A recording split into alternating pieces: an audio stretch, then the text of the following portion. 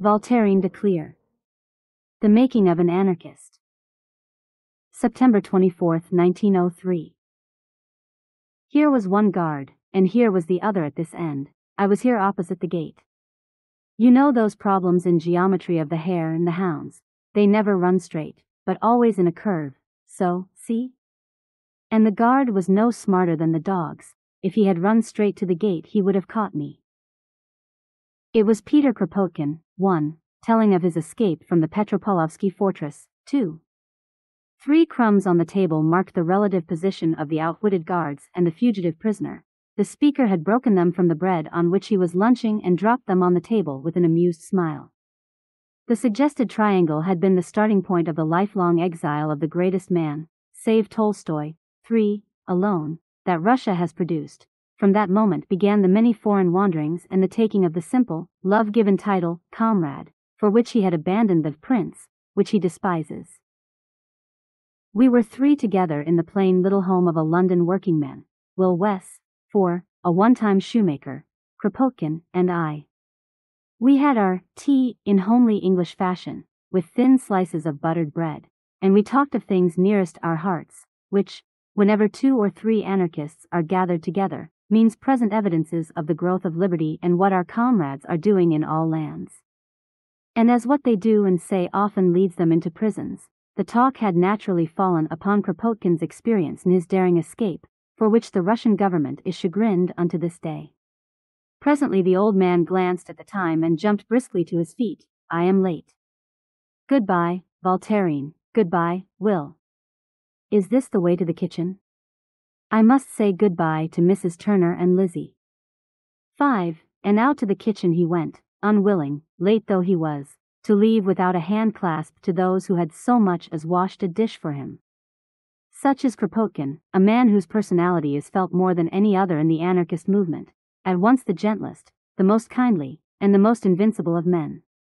Communist as well as anarchist, his very heartbeats are rhythmic with the great common pulse of work and life. Communist am not I, though my father was, and his father before him during the stirring times of 48, 6, which is probably the remote reason for my opposition to things as they are. At bottom convictions are mostly temperamental.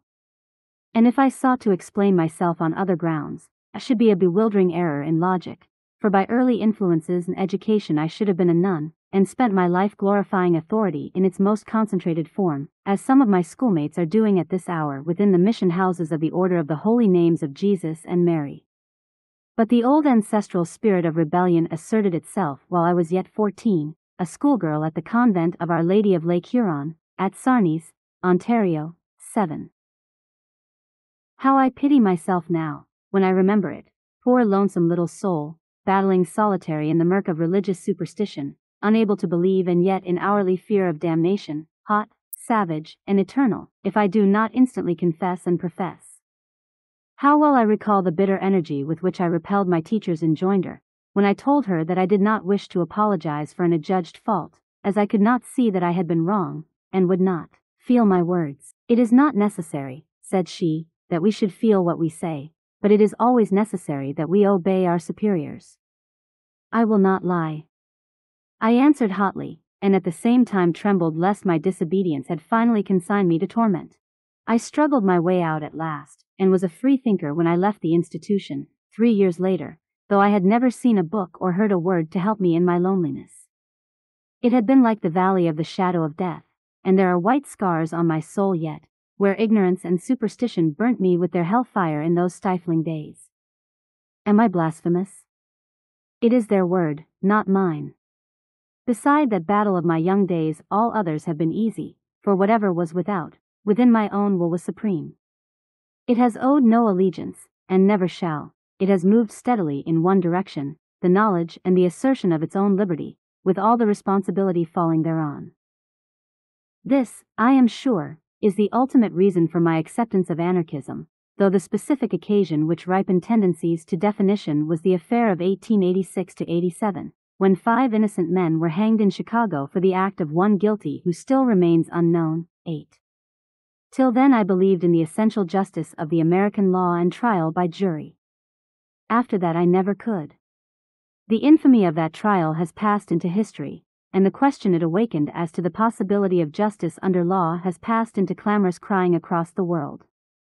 With this question fighting for a hearing at a time when, young and ardent, all questions were pressing with a force which later life would in vain hear again, I chanced to attend a Paine Memorial Convention in an out-of-the-way corner of the earth among the mountains and the snowdrifts of Pennsylvania. I was a free-thought lecturer at the time, and had spoken in the afternoon on the life work of Paine. 9. In the evening I sat in the audience to hear Clarence Darrow 10. deliver an address on socialism. It was my first introduction to any plan for bettering the condition of the working classes which furnished some explanation of the course of economic development, and I ran to it as one who has been turning about in darkness runs to the light. I smile now at how quickly I adopted the label socialist and how quickly I cast it aside. Let no one follow my example, but I was young. 6 weeks later I was punished for my rashness, when I attempted to argue for my faith with a little Russian Jew, named Mozersky, at a debating club in Pittsburgh. He was an anarchist, and a bit of a Socrates. 11. He questioned me into all kinds of holes, from which I extricated myself most awkwardly, only to flounder into others he had smilingly dug while I was getting out of the first ones. The necessity of a better foundation became apparent, hence began a course of study in the principles of sociology and of modern socialism and anarchism as presented in their regular journals. It was Benjamin Tucker's Liberty, 12, the exponent of individualist anarchism, which finally convinced me that liberty is not the daughter but the mother of order. 13. And though I no longer hold the particular economic gospel advocated by Tucker, the doctrine of anarchism itself, as then conceived, has but broadened, deepened, and intensified itself with years. To those unfamiliar with the movement, the various terms are confusing. Anarchism is, in truth, a sort of Protestantism, whose adherents are a unit in the great essential belief that all forms of external authority must disappear to be replaced by self-control only, but variously divided in our conception of the form of future society. Individualism supposes private property to be the cornerstone of personal freedom, asserts that such property should consist in the absolute possession of one's own product and of such share of the natural heritage of all as one may actually use. Communist anarchism, on the other hand, declares that such property is both unrealizable and undesirable, that the common possession and use of all the natural sources and means of social production can alone guarantee the individual against a recurrence of inequality and its attendants, government and slavery. My personal conviction is that both forms of society, as well as many intermediations, would, in the absence of government, be tried in various localities, according to the instincts and material condition of the people, but that well-founded objections may be offered to both. Liberty and experiment alone can determine the best forms of society. Therefore I no longer label myself otherwise than as anarchist, simply. I would not, however, have the world think that I am an anarchist by trade. Outsiders have some very curious notions about us, one of them being that anarchists never work. On the contrary, anarchists are nearly always poor, and it is only the rich who live without work. Not only this, but it is our belief that every healthy human being will, by the laws of his own activity, choose to work, though certainly not as now, for at present there is little opportunity for one to find his true vocation. Thus I, who in freedom would have selected otherwise, am a teacher of language. Some 12 years since, being in Philadelphia and without employment, I accepted the proposition of a small group of Russian Jewish factory workers to form an evening class in the common English branches. I know well enough that behind the desire to help me to make a living lay the wish that I might thus take part in the propaganda of our common cause. But the incidental became once more the principal, and a teacher of working men and women I have remained from that day. In those 12 years that I have lived and loved and worked with foreign Jews, I have taught over 1,000, and found them as a rule, the brightest, the most persistent and sacrificing students, and in youth dreamers of social ideals. While the intelligent American has been cursing him as the ignorant foreigner, while the short-sighted working man has been making life for the sheeny as intolerable as possible, silent and patient the despised man has worked his way against it all. I have myself seen such genuine heroism in the cause of education practiced by girls and boys, and even by men and women with families, as would pass the limits of belief to the ordinary mind. Cold, starvation, self-isolation, all endured for years in order to obtain the means for study, and, worse than all, exhaustion of body even to emaciation. This is common. Yet in the midst of all this, so fervent is the social imagination of the young that most of them find time besides to visit the various clubs and societies where radical thought is discussed, and sooner or later ally themselves either with the socialist sections, the liberal leagues, the single tax clubs, or the anarchist groups. The greatest socialist daily in America is the Jewish. Vorwärts, 14, and the most active and competent practical workers are Jews. So they are among the anarchists.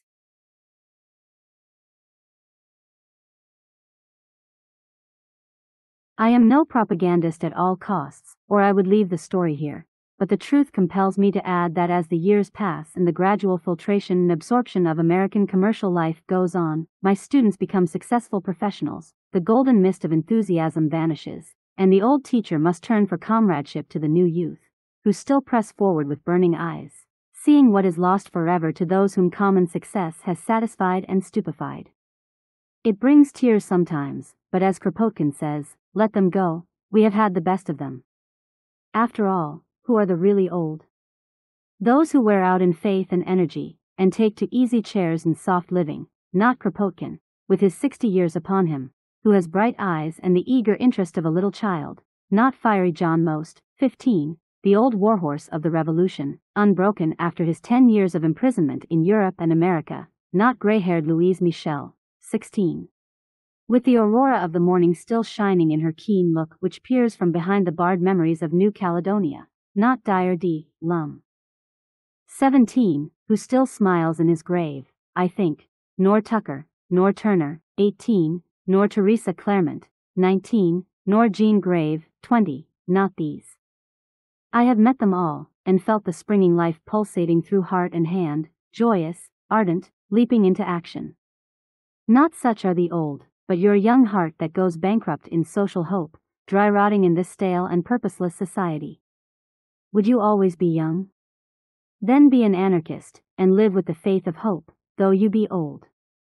I doubt if any other hope has the power to keep the fire alight as I saw it in 1897, when we met the Spanish exiles released from the fortress of Montjuich, 21. Comparatively few persons in America ever knew the story of that torture, though we distributed 50,000 copies of the letters smuggled from the prison, and some few newspapers did reprint them. They were the letters of men incarcerated on mere suspicion for the crime of an unknown person, and subjected to tortures the bare mention of which makes one shudder. Their nails were torn out, their heads compressed in metal caps, the most sensitive portions of the body twisted between guitar strings, their flesh burned with red-hot irons. They had been fed on salt codfish after days of starvation, and refused water. One a boy 19 years old, had gone mad. Another had confessed to something he had never done and knew nothing of. This is no horrible imagination. I who write have myself shaken some of those scarred hands. Indiscriminately, 400 people of all sorts of beliefs, Republicans, trade unionists, socialists, Freemasons, as well as anarchists, had been cast into dungeons and tortured in the infamous Zero. Is it a wonder that most of them came out anarchists? There were 28 in the first lot that we met at Euston Station that August afternoon, homeless wanderers in the whirlpool of London, released without trial after months of imprisonment, and ordered to leave Spain in 48 hours. They had left it, singing their prison songs, and still across their dark and sorrowful eyes one could see the eternal Maytime bloom. They drifted away to South America chiefly, where 4 or 5 new anarchist papers have since arisen, and several colonizing experiments along anarchist lines are being tried. So tyranny defeats itself, and the exile becomes the seed sower of the revolution. And not only to the heretofore unaroused does he bring awakening, but the entire character of the world movement is modified by the circulation of the comrades of all nations among themselves. Originally the American movement, the native creation which arose with Josiah Warren, 22, in 1829, was purely individualist, the student of economy will easily understand the material and historical cause for such development. But within the last 20 years the communist idea has made great progress owing primarily to that concentration in capitalist production which has driven the American workingman to grasp at the idea of solidarity, and, secondly, the expulsion of active communist propagandists from Europe. Again, another change has come within the last 10 years. Till then the application of the idea was chiefly narrowed to industrial matters, and the economic schools mutually denounced each other. Today a large and genial tolerance is growing. The young generation recognizes the immense sweep of the idea through all the realms of art, science, literature, education, sex relations, and personal morality, as well as social economy, and welcomes the accession to the ranks of those who struggle to realize the free life, no matter in what field. For this is what anarchism finally means, the whole unchaining of life after 2,000 years of Christian asceticism and hypocrisy. Apart from the question of ideals, there is the question of method. How do you propose to get all this, is the question most frequently asked us. The same modification has taken place here. Formerly there were Quakers and revolutionists, so there are still. But while they neither thought well of the other, now both have learned that each has his own use in the great play of world forces. No man is in himself a unit, and in every soul Jove still makes war on Christ. Nevertheless, the spirit of peace grows, and while it would be idle to say that anarchists in general believe that any of the great industrial problems will be solved without the use of force, it would be equally idle to suppose that they consider force itself a desirable thing, or that it furnishes a final solution to any problem. From peaceful experiment alone can come final solution, and that the advocates of force know and believe as well as the Tolstoyans.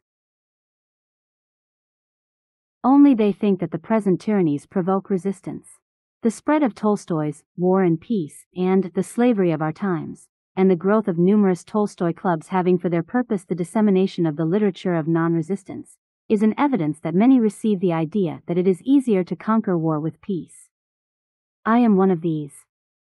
I can see no end of retaliation unless someone ceases to retaliate. But let no one mistake this for servile submission or meek abnegation. My right shall be asserted no matter at what cost to me, and none shall trench upon it without my protest. Good-natured satirists often remark that the best way to cure an anarchist is to give him a fortune.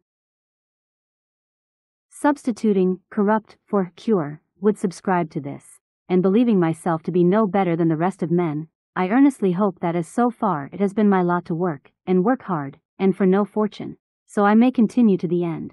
For let me keep the intensity of my soul, with all the limitations of my material conditions, rather than become the spineless and idealless creation of material needs. My reward is that I live with the young, I keep step with my comrades, I shall die in the harness with my face to the east and the light. 1. Peter Alexeyevich Kropotkin, 1842–1921. Geographer and geologist, became acquainted with the anarchist movement while living for a period in the Swiss Jura, among the watchmakers. He is the main exponent of communitarian anarchism. 2. Petropavlovsky Fortress. Kropotkin was held in the fortress, transformed in a prison, from 1874 to 1876. He made a daring escape from the military hospital where he was recovered. This episode is recounted in Memoirs of a Revolutionist, 1899. 3. Leo Tolstoy, 1828–1910. One of the major Russian writers. His Christian philosophy was based on nonviolence and on the anarchist rejection of state power. 4. William Wess. Anarchist participant in the Hackney branch, London, of the Socialist League and member of the Freedom Group who published a journal of the same name. 5. Mrs. Turner is Mary Turner, the wife of the anarchist John Turner, and Lizzie is his sister. Lizzie was married to the Scottish anarchist Thomas Bell and later moved to America. 6. 1848. This is the year of social and political unrest throughout Europe. 7. Convent of Our Lady of Lake Huron, at Sarnies, Ontario. In this convent Voltairine de Cleyre attended primary school. 8. The affair of 1886–87. The reference is to the confrontation between the police and labor protesters that took place on the 4th of May in Haymarket Square, Chicago, following the killing, the previous day, by the police, of 6 people during a strike. In Haymarket Square, the police tried to disperse the peaceful demonstration when somebody threw a bomb that killed 7 policemen. At that point, the police fired on the crowd, killing probably 20 workers.